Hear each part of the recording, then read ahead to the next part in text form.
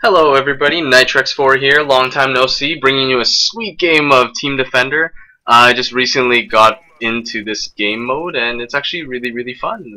It's like you pick up the flag, well, the first kill of the map drops a flag, and the team who holds the flag gets double the points for all their stuff, like killing stuff and yeah, all that. It's come to my attention that I seem to like to spoil Walking Dead a lot without saying that I'm about to spoil it. So this will be the warning. I'm about to spoil the episode that was on Sunday. The episode was about start off with Dale's funeral, and it was pretty much about how everybody kind of changed with Dale's passing. Herschel finally let everybody move in, and of course Carl's feeling guilty for being an idiot. For some reason, Lori starts to admit to Shane about the baby and her past feelings, etc.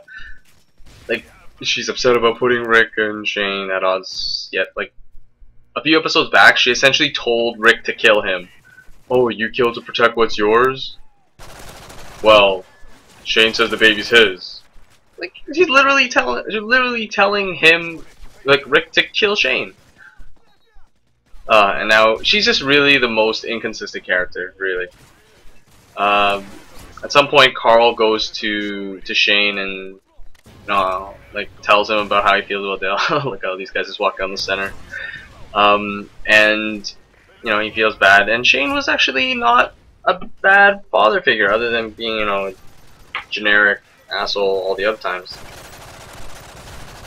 And just when you think there's a little bit too much drama, like, and not enough action in the series or zombie-esque stuff, oh, this episode kind of rolled into that a little bit later. So Shane led them all to believe that Randall. Well, it turned out Randall wasn't that honest, and he was kind of a dick. He was probably going to leave his old group back to Rick's group and Herschel's group. It's a nice streak I'm picking up. Yeah, I thought he had the right idea up until they split up, and I was like, oh no, this is turning out badly. Basically, he's trying to usurp Rick's throne as the boss man of the group. As you all know, didn't pan out that way. It was interesting because at the end of the episode, with Randall turning into a zombie with no bite marks, and same with Shane, starting to get a glimpse of at least how it all started. Sweet, AGM finally. I'm holding the flag and I got an AGM. It's very conflicting. Don't want to stand still, but I'm gonna be a sneaky little man, and I'm gonna run into the back here and protect myself in the back corner of the map, out in the open. With missiles. With missiles. Oh, yeah. If anybody's been on the internet in the last during the week, I guess since Monday, there's been all sorts of, well, even before that actually. KONY. I'm not going to make judgments here because, oh man, there's a lot of Facebook oriented stuff. Nice kill on that. A lot of Facebook-oriented stuff like that, so I don't really want to talk too much about that. My general suggestion is that people should fact-check before they get emotionally invested in certain causes. It's just a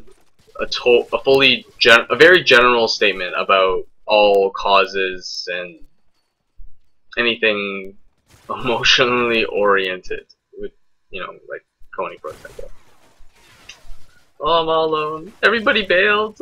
Nobody on my team got tack inserts. It's pretty funny.